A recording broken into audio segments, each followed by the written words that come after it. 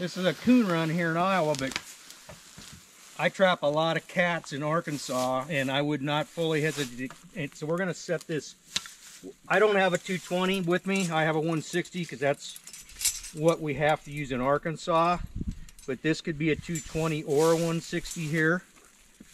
I don't really have a real preference. They'll all kill a cat or a coon, but I think right now, unless you were going to go to a Belial, I probably like the Bridgers are the best. A lot of guys cuss these Bridgers because they got small spring eyes on them. And they don't like to run up and down the side.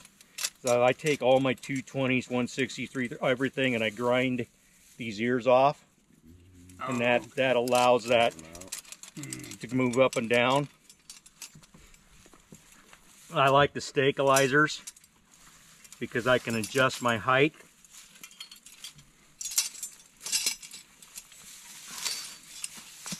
We'll see how much rock we got here. We got a lot of, I just put my knee on one.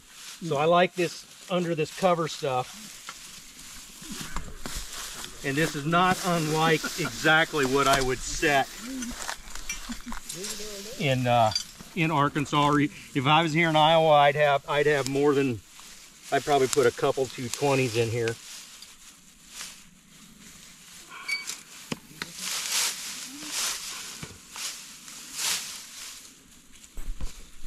Luckily, it looks like we can adjust if I got too much rock here.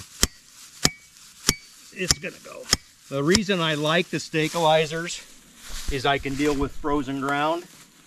And that's why I went to them, because I had always used like Justin's stretchers before that. But once you get dealing with frozen ground, you can't get them out anymore. These things, you can get them in the ground, frozen ground, and out. They also fit basically whatever trap you want. Now the secret here is what you guys can't see is how high off the ground I am.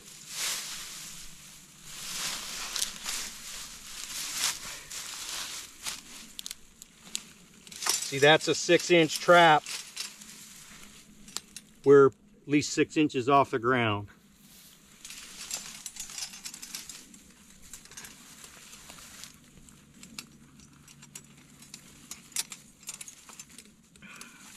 I also, if you can see this, Justin, see how these triggers are modified?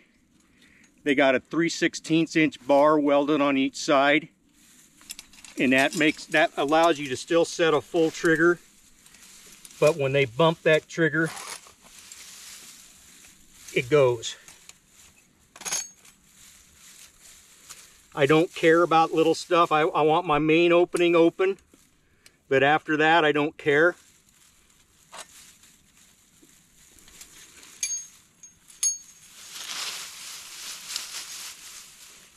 And that's really it.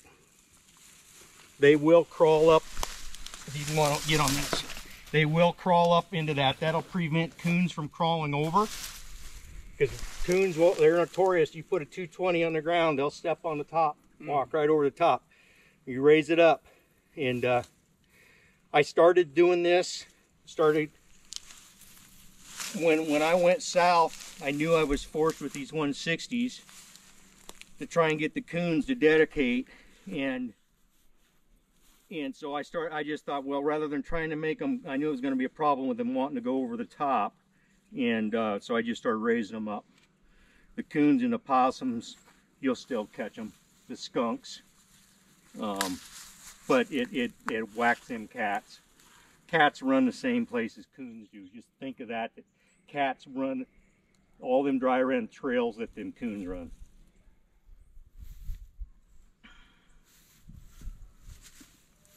And if you notice, I paint them traps brown. They're not black. They're a light brown. It's called satin nutmeg. Is the color of the color that I like. But as you can see, it blends in perfect with that brown grass. You cannot see it. I do like to run circle triggers. I would, if I change anything on the trap eventually, if the trigger breaks, I put a circle trigger on it. How do you get rid of the paint smell after you paint it? Don't worry about it. Don't worry about it. Okay, I was just curious. No, cats don't care. Coons don't care. Okay. I've painted traps and set them the next day. Okay. It's just Rust-Oleum. Rust-Oleum satin nutmeg. That's the color I like. You do anything with them stabilizer to keep them from spinning? If you do have one that's going to spin, I might take a weed and wedge it down in there. I don't like to weld anything on them to keep them from spinning, because now when you do start dealing with frozen ground and you need to spin it to get it out, you can't.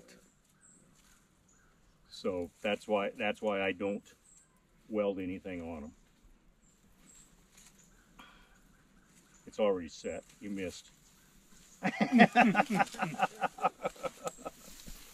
You stake it off to the side, or you just use a stabilizer for your Stabilizer, stake? yep. If I get a big tore up, I'll just move down the trail. But this is exactly like what I would be running in Arkansas, and I would set this here too. I'd have a couple 220s in this here at home, but say we're mandated down there to run 160s, so that's what I had. You worry about the death smell? Yes.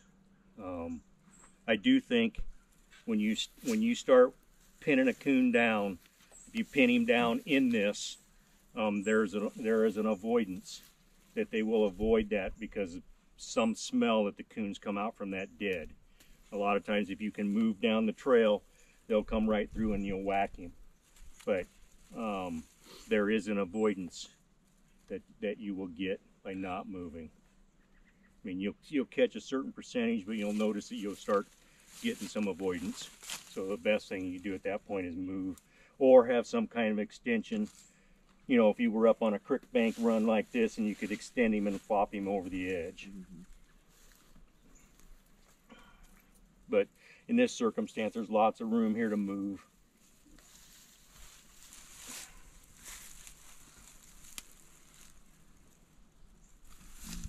Any questions? Would you typically just set 2 in a situation like this, or would you set more? Probably, but I mean, it ain't gonna hurt anything to set more than that, you know, 2 to 3. A lot of my locations down there in Arkansas, I don't have room. Some of them are just a 1 set location, you know. But if you were in the right of way in the road ditch, you know, and you could set 2 here and 2 over there. But it'll pick up anything that runs down that trail. I mean, mink will hop up and go through that too. That's the nice thing about the circle. Circle trigger's a little bit longer trigger, loop around. They really seem to want to center in on them circle triggers. I really like them once I go to those. So you would say that a 160 is just as lethal as a 220? Probably more. Probably more. Okay. Probably more. You're going to get more head catches with the 160 than you are with the 220, where you might get a body encased. When you modify that trigger the way I have it, that really cuts down on body encasements. I mean, it's a head catch, perfect catch, just about all the time.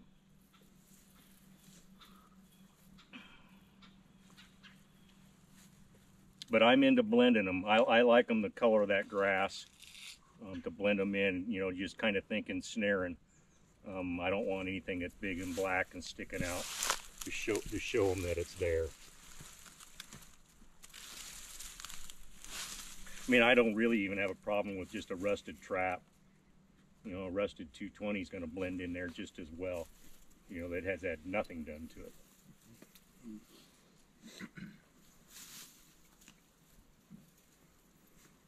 Just that's an 18-inch stabilizer. I have a lot of 24s that I'll run around home here too, but that allows you to even raise it up more. But because you got 18 inches there, you got 6 out. You've only got about 12 of it in the ground.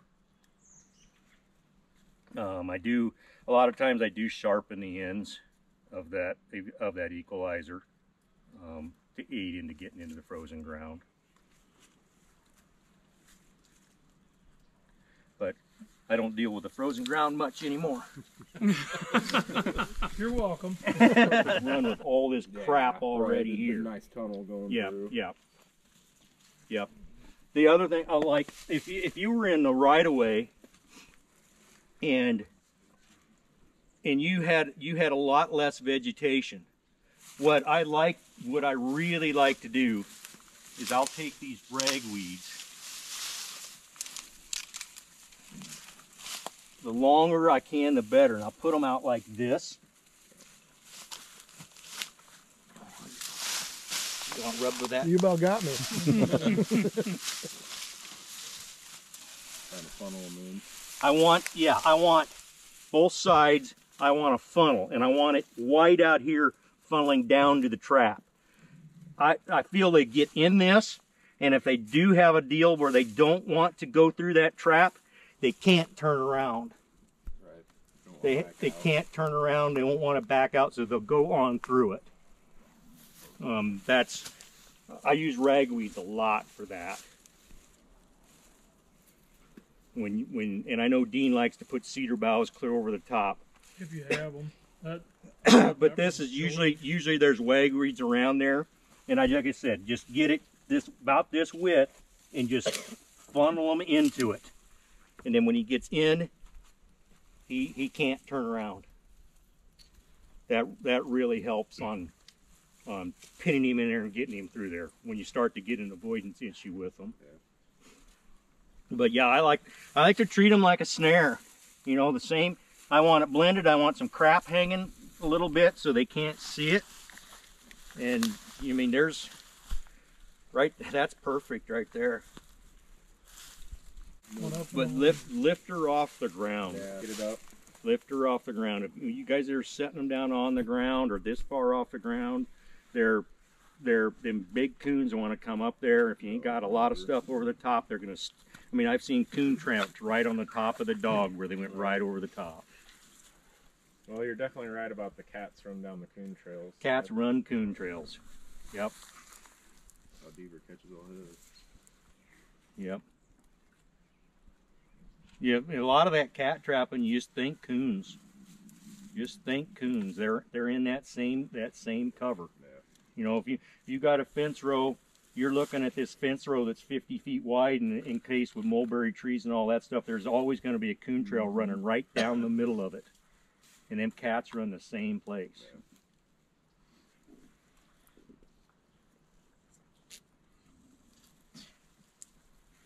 So that's all I got, guys. I've caught them in dukes, whatever. I like the Sleepy Creeks that you can't get anymore. They got a 220 spring on them. I hate the Sleepy Creek 220s. They don't kill worth crap, but the 160s with the 220 springs on them do. But these with the Small eyelets.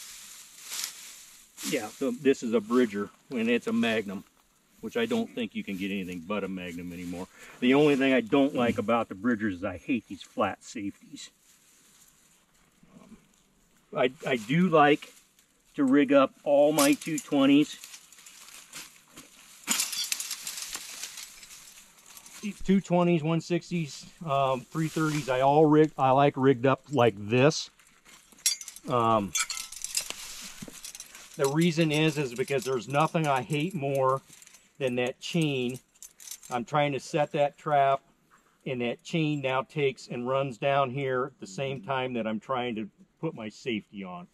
And I'm messing around one-handed or whatever, and now I'm fighting that chain that slid down here. So the Bridgers come like this, but I rig up all my 330s and 220s with the same system so that the chain, I'm not fighting that chain down on that spring. I mean, it's just a convenience deal. I mean, it's not going to do anything for your efficiency. It's just a convenience deal. I don't like to fight it. Same deal, like I said, I think I already mentioned I grind them ears off. That's a really good with the Bridgers because they've got small spring ears. A lot of guys cuss those spring ears, but just take a grinder, grind that off into the, don't get into the weld. It's, you know, you just take enough off that it's easy to slide over the top.